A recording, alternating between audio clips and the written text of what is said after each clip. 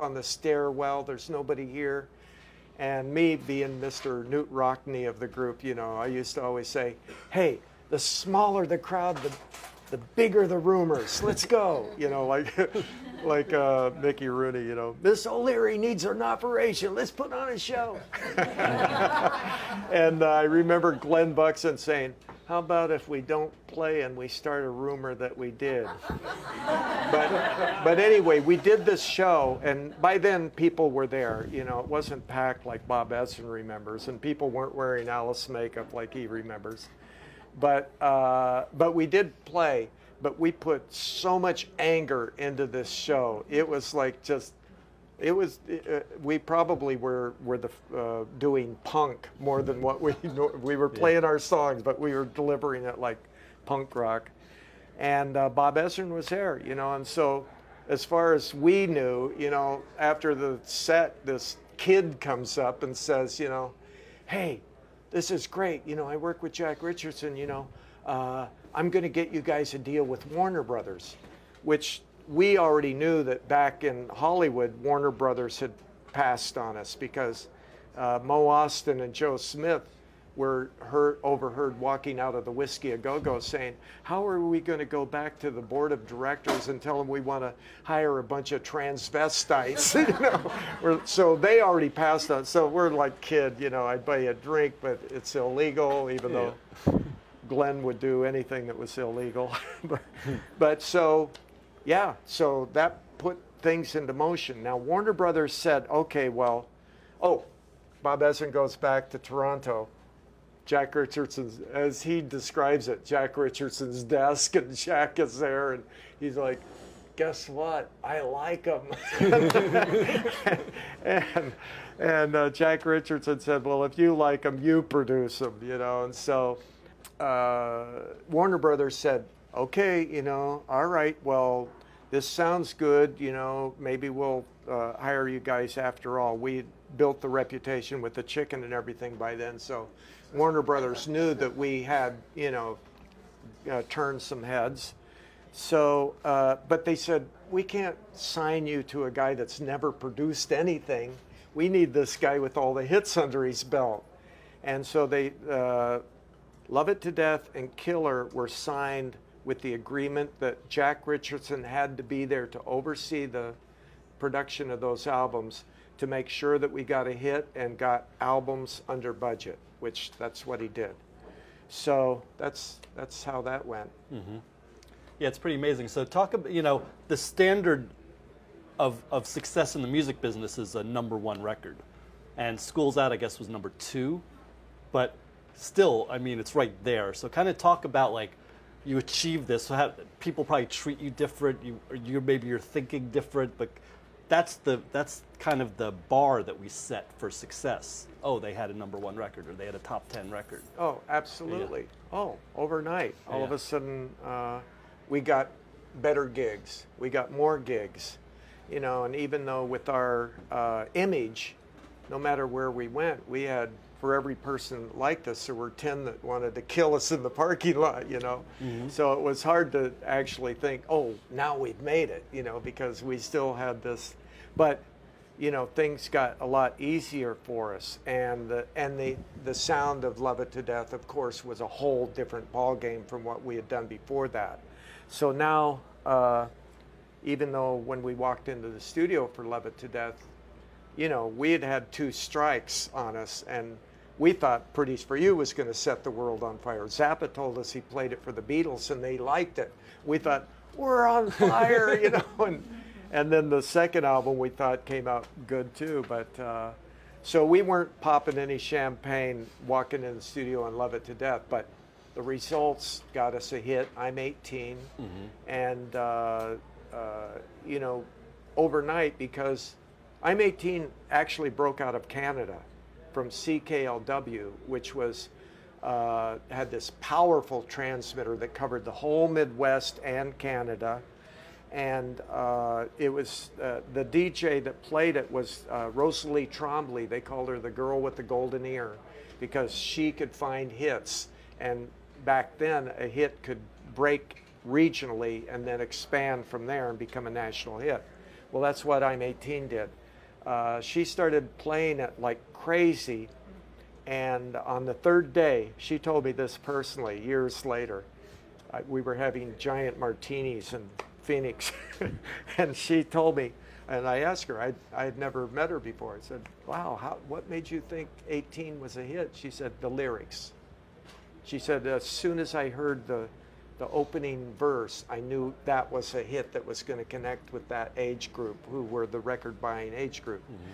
But so she started playing it, and on the third day, she said, all the other DJs came into her and said, you can't play this band. They kill chickens, you know, and stuff like that. And she said the timing was perfect because every phone was ringing with request for I'm 18. And I said, Rosalie, that was us. she said, no, you guys could not. She said it was the most requested song in the history of CKLW.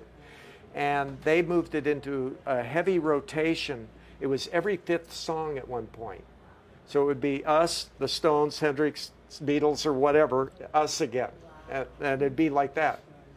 And it became you know, of course, I wasn't one to bathe in, you know, success. I was hard to believe now, but I was a very quiet, introverted artist that was an observer. And all I did is think about, what are we going to do next? What's the next song? What's the next stage thing? You know, so it was, I was probably the last to actually realize that we had finally made it. Mm-hmm. Talk about being kind of like a creative driving force, but not being the front man.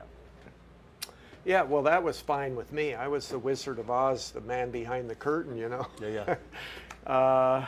Yeah, that was fine with me. I couldn't remember lyrics. I couldn't be the front man. I still can't even remember lyrics to my own songs. Mm-hmm.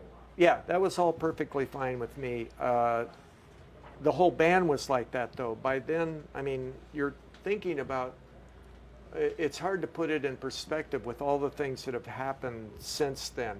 You know, it actually was pretty shocking back then what we did. But we had to do it with the sensors breathing down our necks. Otherwise, nobody would hear it. So we had to keep going up to the line and then sticking our toe across and then pushing the limit farther and then sticking our toe across and trying to make things. So, okay, we're going to do a song called Dead Babies. But it's going to be about parental neglect, you see. So we could outrage, but then, oh, no, it's actually a social comment. It's you guys seemed also to be able to get publicity, not like mainstream publicity, like newspapers as opposed to like... That goes back to the Ferris Bueller days, Alice and I, on the journalism. So when we started our band, the Earwigs, from Cesspool, England, by the way, we and we wore the wigs. Get it? Yeah. So and it's a bug. It's not a beetle. It's an earwig. And our drummer was named Kinko instead of Ringo.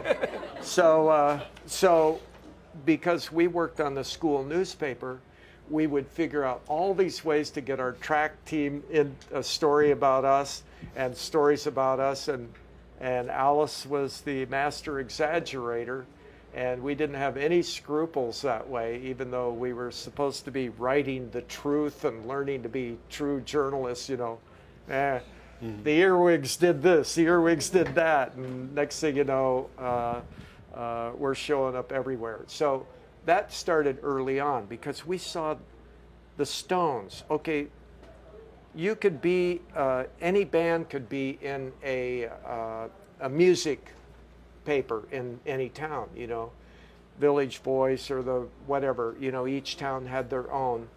But if you wanted to get into the main newspapers, you had to do something like the Stones. The Stones got headlines across the country. Well, maybe not headlines, but they got publicity in regular newspapers across the country because they took a leak on a building. You know, and we're thinking, oh, that's like jump the shark. You know, we got to do stuff that is going to be newsworthy outside of the music. So, you know, early on, and of course, Joe Greenberg and Shep Gordon jumped right on board with that, because Shep Gordon's hero was the Colonel Tom Parker, you know, who made chickens dance because he had them on a hot plate, you know. And so yeah, so this was all very, and you know, our management was just as creative as we were. None of us knew what we were doing when we met. You know, we knew what we wanted to do. We had no idea how to do it. And we didn't really want to listen to anybody's advice, because if we follow rules, we're going to be like somebody else. So if somebody told us we couldn't do something, it was almost like, okay, they've tossed down the gauntlet, let's do it, you know. So there was a lot of that involved, you know, and also, you know, my wife Cindy was a part of this whole thing too, because her finding these new fabrics that were chrome, and you know, and I mean, it was blinding chrome. We would play outdoor festival, and people would have to put on their sunglasses, not for the sun, but to be able to look at us on stage in chrome outfits and all that. So, you know, all of these things kind of helped with us getting publicity. She made clear plastic pants for us. We played in LA and we had clear plastic pants, and our managers were thinking, we're going to call up the cops, LAPD, and get them down here, because there's a band down here wearing clear plastic pants, man. And you know, it didn't work, because we were right down a few blocks up the street was the Classic Cat and all of the strip clubs. Who cared if we had clear, you know, it didn't work. But still, Cindy did a lot of things like that would, you know, it was actually, that had a lot to do with our stage shows, our ideas, Dead Babies or whatever, you know, The Chicken or whatever had to do with getting attention, really, when it comes down to it. But we were having so much fun doing it. You bring up the shows, and that's a really important part too. It's, you know, you could say it's the start of shock rock, but it was really, you know, you watch it was almost like it ended like a morality play, you know, with the electrocution or something like that. It was, well, you know, again, that's the censors breathing down our neck. Okay, well, we're gonna electrocute our singer, you know, but oh, that's because he has to do something bad to deserve to be electrocuted. And then, you know what? He's okay in the end. He's resurrected. You know, like Kurt Vonnegut Jr. is saying, the best stories, you know, start way down here, and then something gets better, they get better, everything gets better, and then all of a sudden they're on top, and then everything starts going wrong, and then in the end everything's okay. You know, he says the Bible's like that. You know, like, what? Right. So we had that. Yes, it was definitely a morality play, and we had thought of that idea way before we started being able to afford to do it. You know, I was getting frustrated with it when we lived in Detroit, because I said, let's build an electric chair, or no, let's get an electric chair. And they're like, what? Turn your pockets inside out, you know, what do you mean get an electric chair? I said, okay, I'll build an electric chair. And so I went out to the garage, and our roadie helped me. We had some 2x4s, you know, and we built this thing. We had the lights blinking, and oh, we need something to go over his head. Oh, what about that 10 thing on the ceiling light of the garage? Get the ladder, that kind of a thing. And I don't even think the paint was completely dry yet. It's still a little tacky, but we went in, got Alice to come out to the garage. We turned off all the lights, so we had to kind of guide him over and get him to sit down. And then we turned on these flashing lights on the electric chair and told him, Alice, pretend that you're getting electrocuted. And that was the best performance he ever did. When we got on stage, he never equaled that great, you know, he really, so, you know, it was a matter of being able to afford these ideas that we had for years. There's also a point where you guys are living in a mansion in Connecticut or something, and that's kind of like the breakup of the band. Can you kind of take us through that? Yeah, well, we lived in Detroit, and our management office was in New York City. And, you know, everything the band did, we all voted on, and the majority won, and then we'd all, you know, do that wholeheartedly. Well, I was the only one that thought it was a dumb idea to move to New York so that our phone bill would be better, because we're never home anyway. You know, what are you talking about? We're never home. If we move there, we won't be there either. So, but that was the reasoning. We moved closer to New York City because we wanted to be closer to our management office. And so, you know, we piled everything in trucks, including our St. Bernard Gretchen, and we drove to Connecticut, which at that time there was a tax break, so we didn't live across the border in New York, and that's what made Greenwich, Connecticut in the first place. But so, yeah, so we get there, and it's a mansion that was had something to do with Warner Baxter, the star of 42nd Street, Busby Berkeley movie. And I think it was his ex-wife or something lived there or whatever. But this thing was Mediterranean. It was all way beyond anything we could possibly imagine. Well, okay, so you walk in and you're looking around and you think, wow, what a high ceiling. You walk in the next room and you go, whoa, what a high ceiling. You know, and there's paintings way up there on the ceiling. There's a fireplace that's big enough to park, literally, you could park a Volkswagen in it.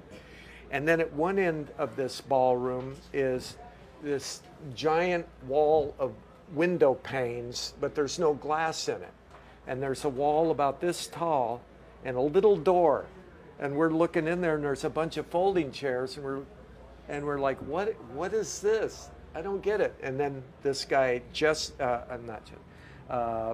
Federico Gillespie, the owner of the place, comes bopping in with his all dressed really nice and very, you know, bachelor, you know, likable, I guess. And he's got his Chinese cook with him, because he said his Chinese cook is always with him because Chinese food is not good after it gets cold. So do you guys want Chinese? We're like, well, I don't know. We're wondering about, said, oh, the room. The reason it doesn't have any glass is because the orchestra goes in there and they all sit down so they can't see the guest, you know, like mafia stuff. And the music comes up through the windows. And so the people can hear the orchestra without worrying about somebody seeing things going on that they don't want. So, okay, anyway, we all live there. I mean, it's a mansion until you get 50 people in there living there, right? Mm-hmm. All of a sudden, it becomes tough. Cindy would do the dishes, and then, you know, 5 seconds later, every dish in the house would be dirty again. And it'd be because there'd be a bunch of people in our house that nobody knew, but you couldn't establish that until you waited until Glenn woke up at 3 in the afternoon or ask everybody, did you invite? No, we don't know. We don't know them. Okay, well, all the food's gone again, you know, kind of a thing. So, yeah, it's a mansion. Yeah. But it was full of people. But we had our rehearsal room in this beautiful room, and all these amplifiers we would bring in, and, you know, and we had some powerful amps then. More than this old mansion was wired to handle, because Cindy woke up one night and the fuse box was red hot. Things were melting in there. But we wrote the $1 Billion Babies album there. We wrote most of Schools Out there. And even though we recorded Schools Out in New York City at the record plant, $1 Billion Baby. So we first come to New York City Now all of a sudden, do, school's out. You know, hey, we're kids, we're out of school now, and all of a sudden, here these guys from the middle of the desert in Arizona think we're West Side Story, right? Yeah. So that's the fantasy. So that our environment influenced us. You know, Pretty's for You was glitzy because we lived in Hollywood. You know, so Love It to Death got that edge. You know, Motor City. So now we're living in this mansion. So now we're the $1 billion babies. So all of these things had a lot to do with our writing and our whole concept and our what we wore on stage. So Cindy made these white satin outfits for the $1 Billion Babies album, you know, and all of a sudden now we're not these scruffy, tough Detroit street guys anymore. Mm-hmm. So the mansion had a lot to do with that. And then the band breaks up at this point? Does Alice leave at one point? Is that how I understand that? Well, you know, with success comes excessive behavior. You know, all of a sudden, everybody in the entire world wants to buy you a drink, you know, and Glenn was the one that was the abuser who suddenly he couldn't function on a reliable schedule. You know, we would get up at 10 o'clock and start rehearsing, and Glenn would show up at 3 and basically want us to show him what we had done so that he could join in, and stuff like that. He would play great one night, and the next night he would be too drunk, but also Alice would be too drunk to sing, to remember the lyrics. He'd crawl around the stage, but with the Alice Cooper character, that was endearing to the character. It worked for him. But meanwhile, the hammer's coming down on Glenn while Alice is getting away with the same thing. So there were frictions like that. And because when we went in the studio, Bob Ezrin had learned well from Jack Richardson not to waste a minute when you're on the studio clock. And, you know, so Glenn would come in and he'd nail a guitar break. He might come in the next day and you'd spend an hour until somebody had to go in and tell him that he had to pack it in because he wasn't going to be able to get what we needed. So, and Bob Ezrin didn't want to have anything to do with that. He'd rather just bring somebody else in and get it done rather than wait for a good day for Glenn. And so those kind of things built up. Glenn's personality was always against authority of any kind. No rules. Don't tell me any rules. I'm not going to give you a birthday card on your birthday because that's what they say I should do. I'll buy you something on any other day, but I'm not going to follow any rules. He'd love to talk to people on the street or anybody, be the friendliest guy in the world, but you better not tell him how to do something. And now all of a sudden when Bob Ezrin first entered the picture with us, it was still us against the world. And, you know, we were the rule breakers and everything. But then when Bob Ezrin started becoming the authority, then that didn't work with Glenn. You know, you could, if you wanted Glenn to play something, you would say, okay, Glenn, play angry. Or Glenn, you're insane, play that. Not, Glenn, you're play a major scale that ends on a, you know, he knew what that meant and he could do it, but that sounded like a rule, you know, I'm not gonna do it. So there was some of that too, but that's what made Glenn such an amazing guitar player, right? Because he didn't play those scales. My favorite thing he said concerning that was, never let the correct notes get in your way, which really meant play from your heart, play by feel. Mm-hmm. That's the very first thing he ever told me way back in Phoenix, Arizona, when I got my first bass and went over to his house. I couldn't even tune it. And before he showed me how to tune it and showed me the names of the notes on the neck, he said, always remember the most important thing is the feel. So that was it. So Bob Ezrin is telling him, okay, let's do this or play 8 bars there, and then let's go. No, what I would say is, Glenn, do you want a blue light or a red light? And that's what worked with him. So that was the major factor.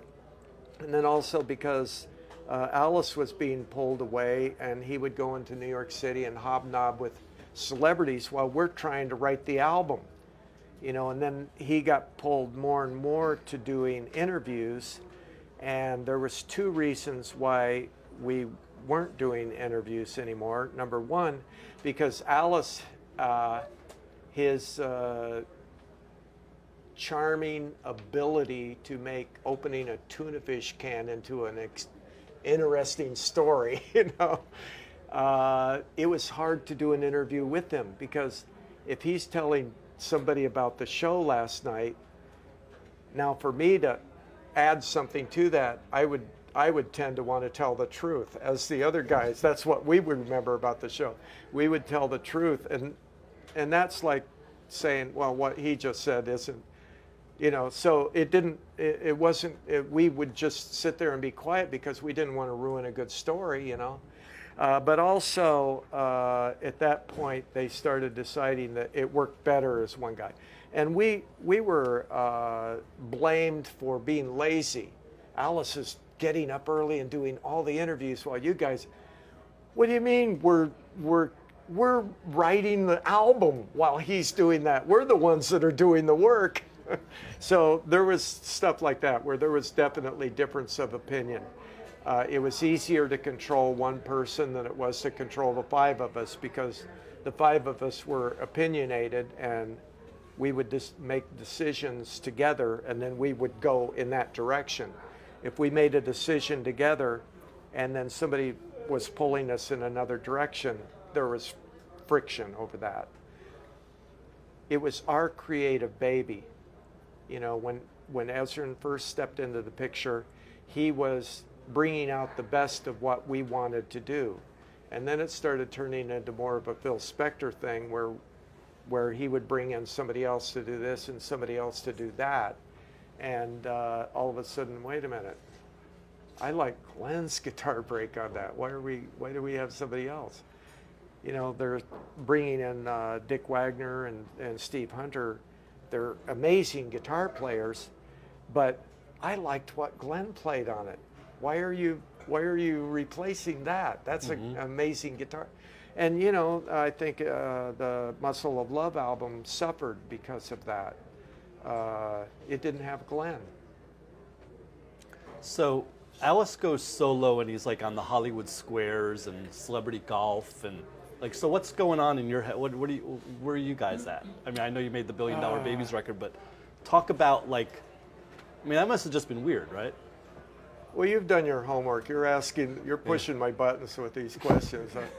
You know, at one point, or right around the time just before Love It to Death became big, I had talked the band into not saying a word to the audience ever. And the stage would go pitch black, and then on the last note of the song, and then on the first note of the next song, the lights would come on again. And we wouldn't say, "Hey, how you doing, Toledo?" because every other band did that.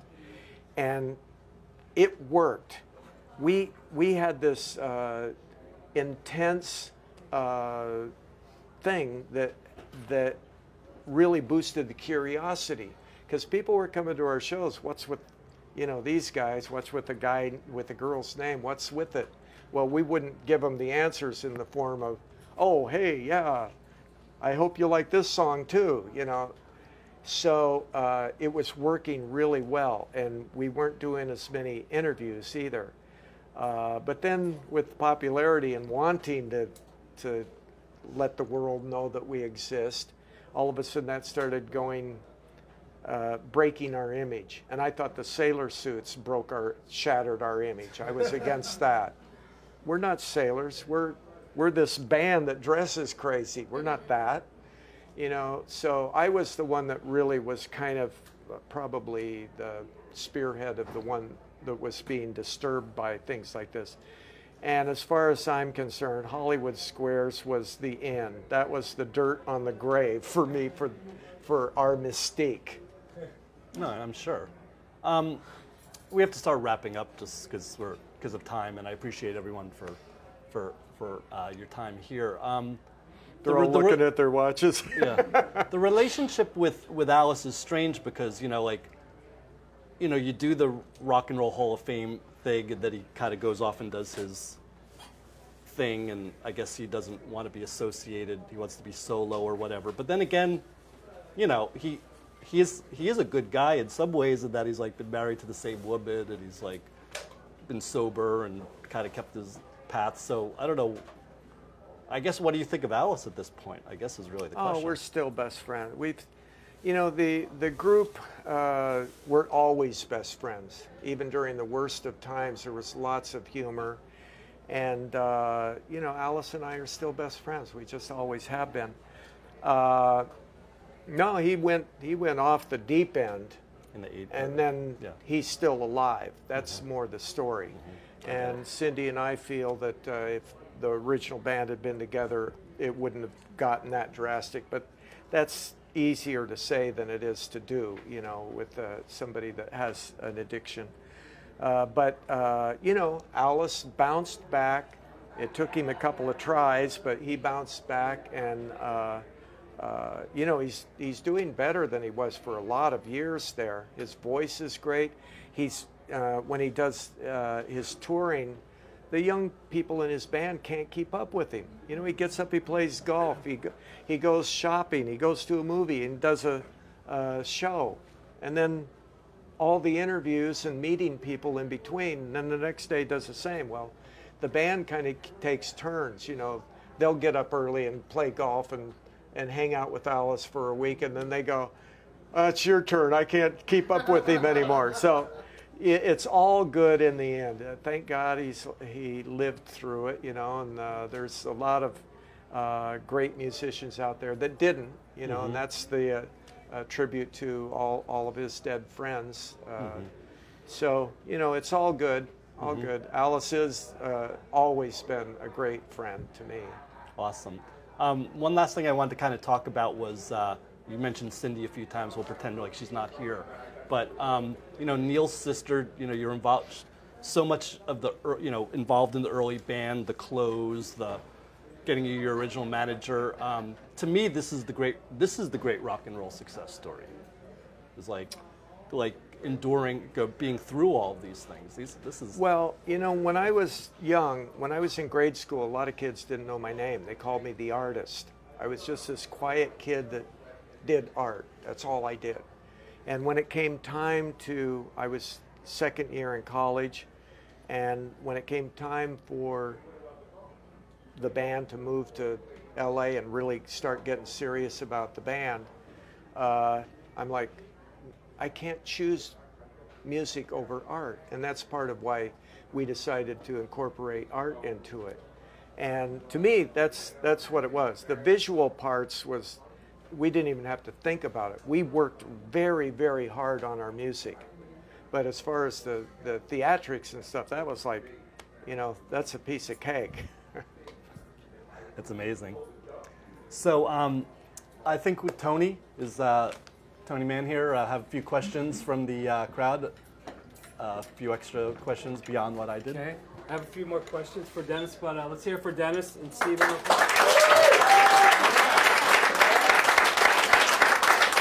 Okay. All right. So, let's see here. Okay, this is a question from Dan Roselle. I don't know if he's there or not, Dan. Advancing to the 21st century, you started playing with the Bouchard Brothers, a Blue Oyster Cult, in Blue Coupe. It's a very solid band. Talk about how that happened.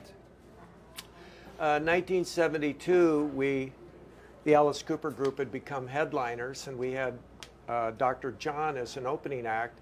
And about the third show in, he started using a snake. We said, you can't use a snake. We use a snake in our show.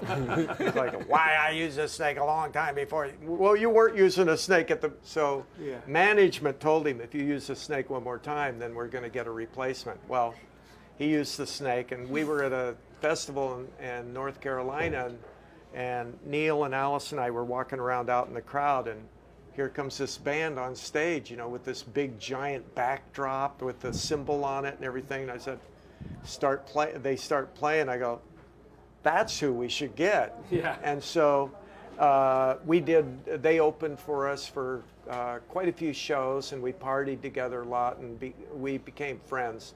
So that's really the root of it. We became friends years ago. And then over the years, every once in a while, we'd get together and jam, or I'd play on his demo at home, his home studio, and vice versa. Or we'd get together at parties and jam. And finally, during not the very last weekend of CBGB's, but the weekend before that, or maybe the weekend before that, but right toward the end there, a lot of musicians were playing at CBGB's. And at one point of this one night when I was there, it just happened to be me and Joe and Albert on stage, and this guy in the audience said, I want to hire you guys. I want to hire your band. We're like, what band? You know. And so we did this gig that was 3 hours we played, with no rehearsal or anything. And we had so much fun, we said, well, maybe we should make this, you know, something more official. And we were thinking of what name. And jokingly, I said Blue Oyster Cooper. You know, and then we decided to shorten it down. Okay, very good. This is from Rodney Klein. I know he's not here. He was in Los Angeles. Did you ever have a show, like somewhere, not at the beginning of your career, but when you guys were famous, where you didn't get paid? Chicago. Okay, what happened? Well, the boys started flashing their guns. And we're like, okay. Wow. Just Yeah. out of there. They were showing us their guns. And not only did we have to play, because back then we would not set foot on stage until we got our money in our hand. Mm-hmm. We would be tuned up. And Chuck Berry. a lot of times they wouldn't allow us to go on stage until the crowd started getting out of hand. And then finally they'd pay us and we'd play. But we would hardly ever start right when we were supposed to because of that. But in Chicago, they started flashing the guns, and we're like, we're playing. And not only that, but John Mayall followed us, and I'm thinking, now, is he going to wait for our show and then go on knowing he might not get paid, or is he getting paid and we're not? I don't know. Wow. Okay. That's pretty scary. In the early days, we chased down a lot of promoters. Okay. Yeah. I'm sure. This is from Brian McChuton. He's not here. Are you related to Faye Dunaway? Not that I know of. I will say though, she does have a lot of the women in our family. Get the features. Have the cheekbones. Yeah. Yeah, the cheekbones are very down. And she's from Texas. There's a lot of Dunaways in Texas. Right. Okay. From Howie Pyro, who is also not here. Who is your favorite bass player? Oh my God. I love so many bass players. It's unbelievable.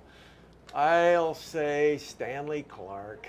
Really? Stanley Clark. Okay. All right. From Joseph Russo, not here. Did anyone in the band practice black magic? No. No. Are you sure? I'm sure. Okay. He said to say, "Are you sure?" If you said. Oh. And this is from Randy Gregg. Do you prefer? This is a bass geek question. Flat wound or round wound strings? Well, I used flat wound strings on most of the Alice Cooper albums up until the very first song I used round wounds was School's Out. Mm-hmm. And the second song was Blue Turk. And I use round wounds a lot predominantly these days, but I've been sort of going a little bit back to the flat wounds. It depends on the song. I mean, like, flat wounds are easier to do these slides. Like I wrote the bass part for Billion Dollar Babies on flat wounds specifically because of the slides, especially that very ending where I'm going rear, rear, rear, rear, rear, rear, rear, rear. Well, put some new roto sounds on and you're smelling burning flesh on that because they're like a rat tail file. I do it with round wounds, but I'm much happier with flat wounds when I'm playing that part. All right, excellent. Let's hear That's a it? Okay. big thank you for Dennis Dunaway. Thank you, Dennis.